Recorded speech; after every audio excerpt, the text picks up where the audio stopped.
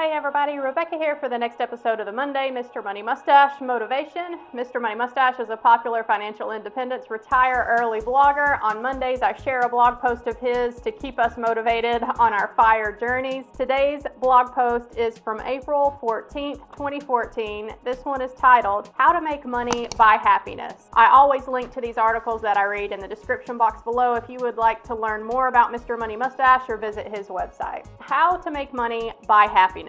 What are you spending all that money on? After reading this blog for a while, you already know what's good for you, but there is still the odd slip up. A few hundred disappear here and there for the odd fancy pants luxury, or a few thousand on trips, or keeping the BMW X5 around because, hey, you deserve it and Mr. Money Mustache can't actually see you driving it and bike over to punch you in the face. And if it's not you, it's your spouse. You were born with Spartan tendencies and actually enjoy line drying your clothes and chopping wood on a crisp winter day. But he or she was raised differently and just feels better with those leather seats or the extra large sports television or the nutritious $10 single servings from Whole Foods or the air conditioning set nice and cool all summer. You've tried to bring up the issue gently, but a marriage is worth more than money, right? The best way to get to the root of all this spending is to realize what we are all really trying to buy. In fact, it is the reason for every single action we take in our lives. It's happiness. When you finally upgrade to that 4,500 square foot custom dream home you've always wanted, you're not doing so because it will provide more space for your family to gather or for the killer parties you can host there. You're also not doing it to earn admiration and respect from your colleagues and neighbors. The whole deal is signed because of the feelings you anticipate it will bring you. When we buy anything beyond the most basic ingredients for life, we are just buying feelings.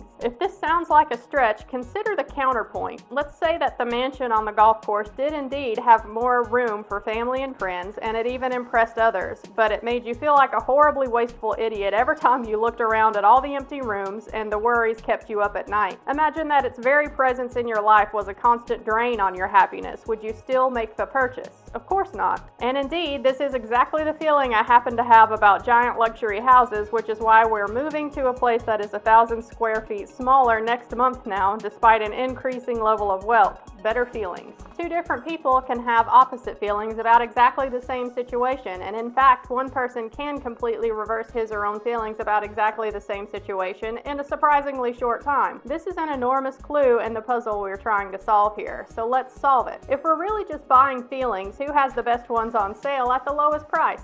Different people approach this problem with different levels of sophistication. At the bottom of the pyramid, you have people who seek stuff at all costs. Long ago, some of my rental house tenants could not pay the bills and had debt collectors coming at them from all directions. They spent their entire short tenure in my house trying to put up a smoke screen to dodge me, their creditors, past landlords, and everyone else. And yet, inside the modern luxury house they had rented from me was the latest designer furniture, sleek electronics, high-end clothing, and a completely customized brand new Corvette. They were good at fooling me and fooling themselves, but as the sheriffs unceremoniously kicked them out on the street after the eviction court case, they may have briefly realized that they were not buying happiness. Slightly higher on the consumer thrills ladder is the new slogan of don't buy things, buy experiences. Travel, take cruises, go to all the happy hours. It's a nice idea and it does work to a certain degree. Experiences are more memorable than things. After all, your favorite trip still glows warmly in your memory, even while that iPad 2 you purchased just a few years ago is hopelessly outdated now and sitting in a storage bin under the shipping boxes from your iPad 3 and iPad 4. In the mainstream media, the analysis ends there. Spending on experiences is better than spending on stuff, so just spend all your money on experiences and you're set. But there's an even more satisfying thing you can do with money, which is rarely mentioned: not spending it. Huh? But what about all the slogans? Money is no good if you don't spend it. You can't take it with you when you die. And it's better to spend money like there's no tomorrow than to spend tonight like there's no money. It turns out that these catchy bits of folk wisdom aren't in line with much of the science. More recent research on the matter is revealing that people with money in the bank, or its more mustachian form of productive growing investments, receive much more happiness from it than people with the more fleeting pleasures of a high income or high levels of consumption of stuff or experiences. From my own perspective as a lifelong saver, this seems completely obvious. The average consumer now lives a life that is balanced upon the razor-sharp, bleeding edge of just-in-time cash flow. Incoming paychecks are closely matched with a nearly equal list of mandatory outflows: rents, mortgages, loans, utilities, subscriptions, gas, and fun money.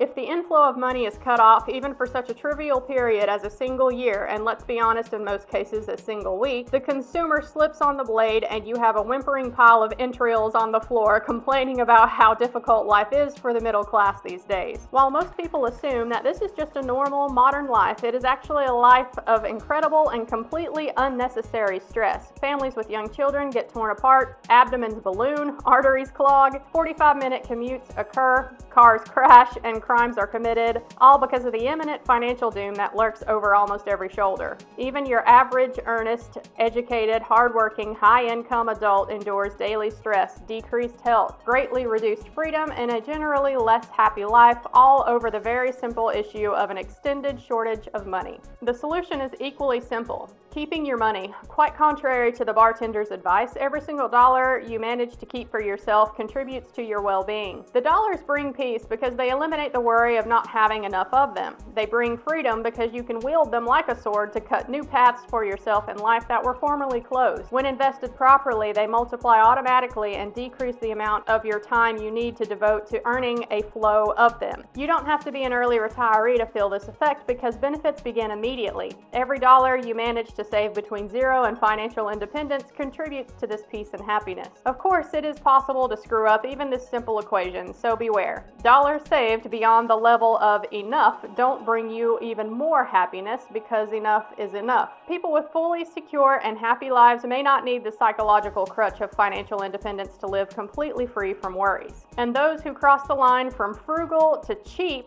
may end up compromising personal relationships in pursuit of dollars, which is an unprofitable trade-off. But the point remains, if you are currently in search of more happiness and wondering how to put your growing professional income most efficiently to work in this search, the first thing you might look into buying with that money is nothing. Alright guys, let me know what you thought of that one down in the comment section below. I liked this one because it actually reminded me of the old me. When I first got started in this whole personal finance niche and started learning about money and how it works, and I actually started using a budget, I actually started seeing some progress with my debt payoff. I mean, I was 100% a consumer sucker when I started this journey. I had $90,000 worth of non-mortgage debt just a few years ago, guys. That's crazy for me to think about now because I am no longer that person. At the time I'm recording this, I have about $30,000 left of non-mortgage debt, but I'm making progress on both of those debts. I am now definitely net worth positive. I have a six-figure plus portfolio, and things are just completely different today than they were when I first started this journey. And when I first got started on this finance journey of mine, pursuing financial independence to retire early, I can remember getting those feelings when I had extra money just sitting in my checking account, where my first trigger thought was, oh, what can I buy? I have some money left over. That's unusual. How can I spend it? And really, guys, it just takes a lot of discipline and practice and time to kind of get over that. Now it doesn't bother me at all when I have extra money sitting in my checking account. I'm fine letting it sit there. And in fact, my first thought now is, should I just let this money sit there and not earn me any interest, any money, or should I just invest this extra money somewhere? You know, it is a completely different mindset than what I used to have. I'm not saying I don't ever spend money. If y'all have watched my budget reviews, then you know sometimes I spend some money that might be better served in investments, but compared to how I used to be, I am light years ahead of where I was just a few years ago. And it just goes to show that if you can stick with this, if you can develop the discipline to change your financial picture, you can do it. And it doesn't take years and years and years to start seeing the positive changes. I'm definitely not financially independent yet, but I'm well on my way. And if you had asked me a few years ago if I thought that I would be at this point now, I would have said no way. I'm grateful that I have come as far as I have. That is the whole reason I started this YouTube channel, was to hold myself accountable and document the journey. So it's out there. If you feel like going back and looking at my old videos, some of my first budget review videos, you'll see I had a shit ton of debt, guys. Still working my way through it, but it's a lot better than it used to be. And I have come to appreciate that mindset that buying more stuff does not equate to more happiness. Some people are just naturally frugal. I was not born one of those people, but it is a mindset that can be developed over time. So I hope y'all enjoyed this one. I will link to all the other Mr. Money Mustache videos I've done at the end of this video, and I'll see y'all next Monday for the next episode. Thanks for watching, guys. Bye.